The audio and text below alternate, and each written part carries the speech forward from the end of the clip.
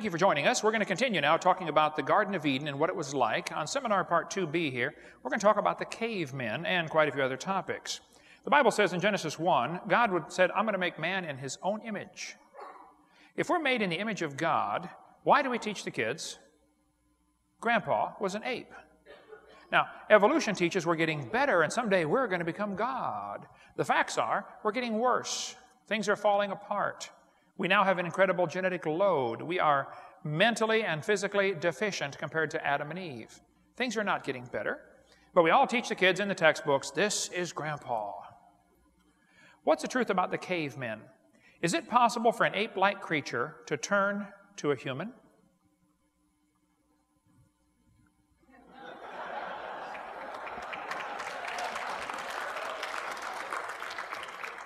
Well, it depends what you mean by caveman, okay? There are people today who live in caves, okay? We don't call them half ape, half human. There's the world's most wanted caveman right there, Osama bin Laden. There's a former caveman. I think someone's trying to make a monkey out of us. Was your ancestor an ape-like creature? I don't think so.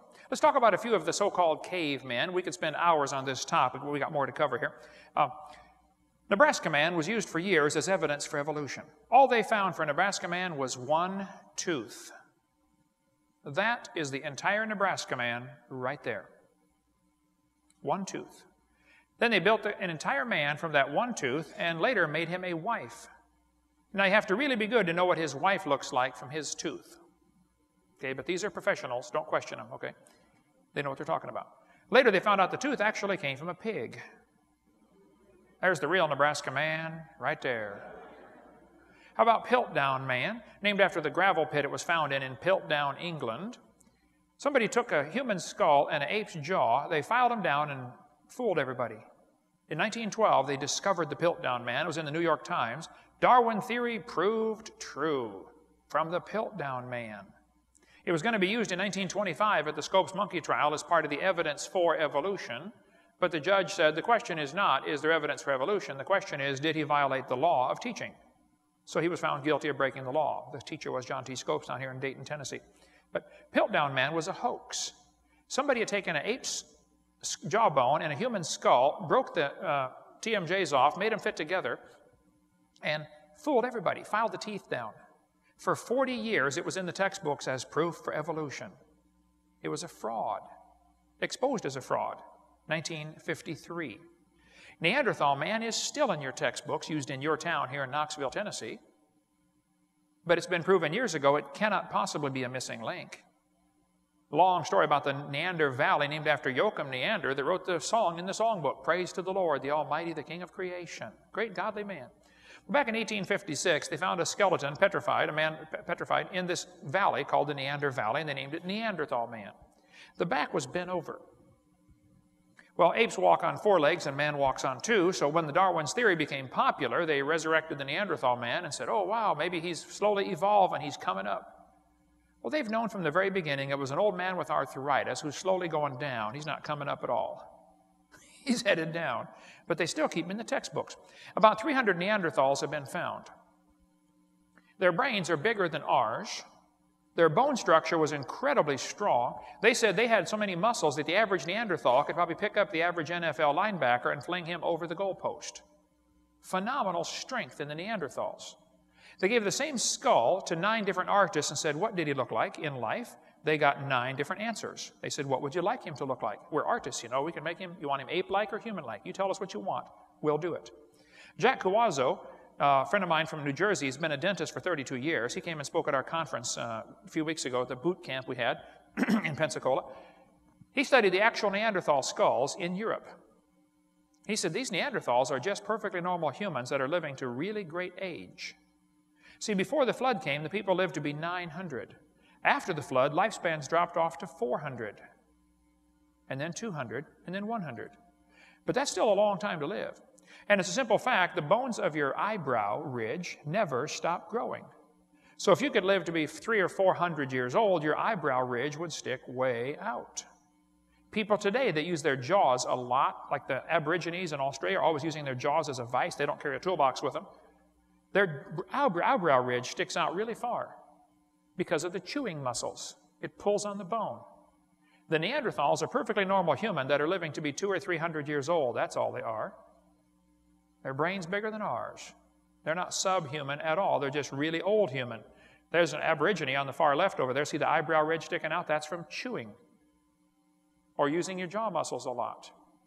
There are a lot of different shapes of head. You could line up the folks in Knoxville, Tennessee and prove evolution just by the shape of the skull and drive downtown. You'll see what I'm talking about, okay? Here's Cro-Magnon man, still used in the textbooks, yet it's perfectly normal human. Why on earth is that considered a missing link? They've got one in there called Homo sapien is modern man. He's listed as Cro-Magnon. It's not modern, it's not a missing link at all. One they've got in there now is called Australopithecus afarensis. That was proven wrong in 1973. 30 years ago, proven wrong. Why are they keeping that in the textbooks as evidence for evolution?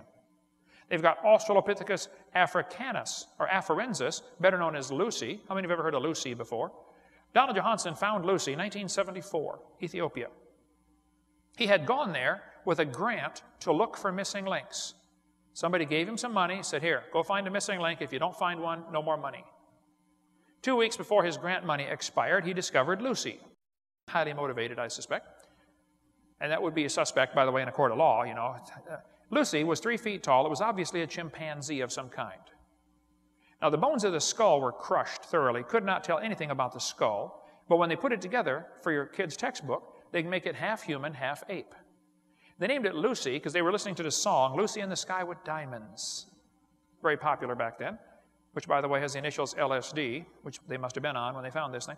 But the knee joint that was labeled Lucy's knee in National Geographic was actually found 1.5 miles away and 200 feet deeper.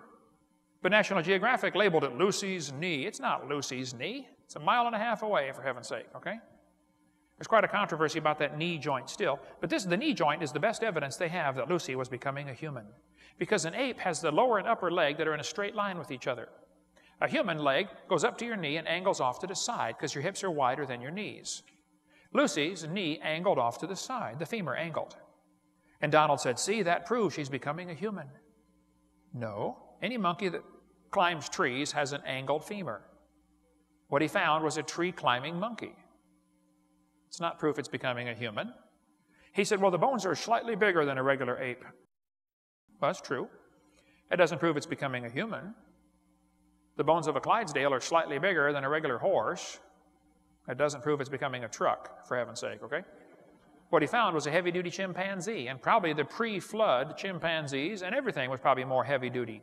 If they're living longer, much healthier, that's all he found. There are big horses and little horses today, by the way. St. Louis Zoo put human feet on their Lucy display. Not one foot bone or hand bone was found. Not one. Every other Australopithecine that's been found has curled toes. Professor Menton at Washington University said, the statue is a complete misrepresentation. That's a big fancy word for lie. I prefer smaller words. It's a lie. The zoo director said, zoo officials have no plans to knuckle under. We cannot be updating every exhibit based on every new piece of evidence. We look at the overall exhibit and the impression it creates, and we think this impression it creates is correct. Bruce, are you telling me you would lie to kids coming through your zoo just to get an impression across to them that evolution is true? You mean your theory is more important than the facts? That's exactly correct. They will lie to the kids going through these science centers and zoos to make them believe this evolution theory. And there are lies in the textbooks, like 60 of them. We covered that on video.